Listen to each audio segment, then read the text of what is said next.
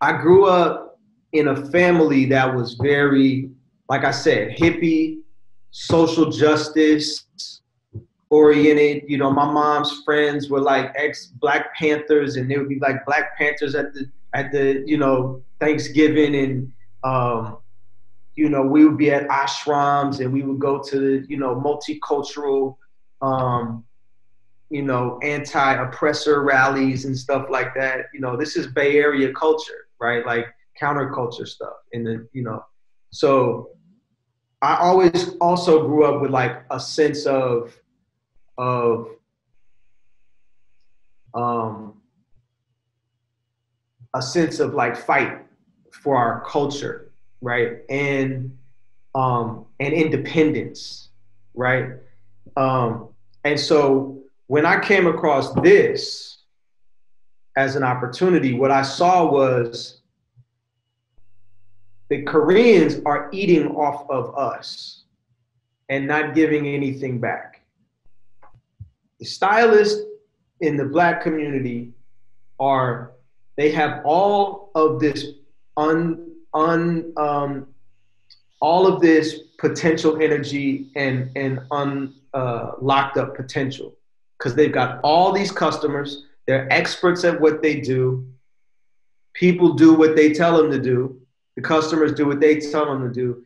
They just don't have the tools to unlock that potential. And if I build this, there is an opportunity to both make a big ass business that can make a lot of money and to transfer a whole bunch of money into the Black community. And so those two things together was like, that's it. That's what I'm doing. Fuck it. That's what I'm doing. That's the best of both worlds, you know? And so, yeah, and so that just lit me up. Yeah. And then I was right for that business. I had the skill set and I had the experience and the background to be one of the only people that could do that. That's true. And I was about to go there, so I'm glad you said you technically in this space, you're one of the only people who were positioned to do it. Yeah. You had experience in import-export. You had obviously, you understand the African-American community. Exactly. Incredible. Exactly. Yeah, in fact, I'm sorry, go ahead. I was just gonna say on that same point, you know, like Steve Stout invested in Mayvenn early on, and I remember like pitching it to him, and I was telling him what we were doing. We had kind of already got things rolling, and he was like, wait, why isn't anybody doing this already? And I said, who's gonna do it? And he was just like, okay, meet me tomorrow morning at the Battery and let's dig in. And that really was a big part of it. Like the intersection of all the different skill sets you would need to pull this off is just a rare set of traits. And I had those. And so when you have an advantage at something, you double down, you go hard, you press an advantage. And I did know that at the time. I was like, okay. And so I started pushing on that. Okay, talk to me now about funding, early funding, and then I want to work my way into Silicon Valley. Okay, so when I started coming up with that idea, I had called Kali and I had told her, and she was like, D, you got to do that. If you do that, I'll invest. I got $10K for you. I was like, oh shit, okay. Black woman. Black woman. First investor in Mayvenn, Black woman. There you go.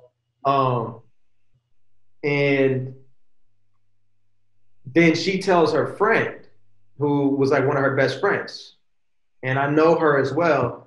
And then she pops up and she's like, yo, if Kali's doing it, I want to do it. I want in. I want in. And I was like, all right, cool. Wait till I get like a real VC in. And then you guys just kind of like, I don't want to like take the money and I don't have the rest of it, right? You know, because when you take money from friends, you're trying to be extra careful, right? You're like more nervous, right? So I end up finding this other guy who, a VC, who tells me, all right, if you go raise $40,000, I'll match you. And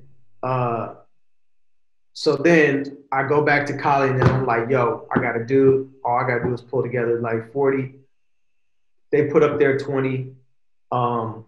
Another black guy, like not entrepreneur, he was an engineer at Zynga that I had met during this time. And during this time, I'm just like running around, going to as many tech events as I can, trying to learn, you know, the language and try to understand how to pitch. And he ends up saying he wants to give me 15 grand and he's about to do it, but then the Zynga IPO gets fucked up and he's like, fuck, I can't do it. But then he calls me the next day and he's like, I told my mom about your company and she wants to give you 15 grand. I've never even met her. But these are all like black women that when they were presented with this said, we need this. We need this in our community. We're tired of giving all the money to somebody else. We need it in our community. And they put the money up. And then one other dude that I had met, another brother who was out here, introduced me to this white dude named Adam Glickman at a Fuddruckers. And Adam was like, this is cool, I'll give you 20 grand. And that was how we got, I think it was the first $48,000. So then I go back to the dude, the VC, and I'm like, yo, I got the money. And then he's like, well, tell me about your numbers some more.